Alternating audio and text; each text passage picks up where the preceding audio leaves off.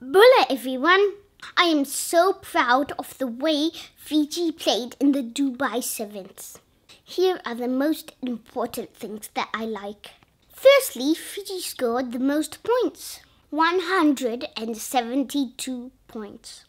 The reason why this is important, because I'm looking forward to when Fiji's at the top of the table for the most points ever. Right now the All Blacks are at the top because of the Fijian players in their team. But if the current trends continue, within the next few years we'll be on the top. We'll have a big party when that happens!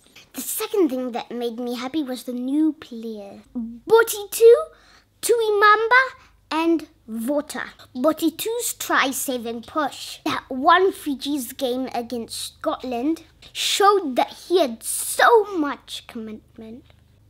Also, Tuimaba. The try they scored against South Africa was amazing. For a young person, he had so much confidence. And I really like that.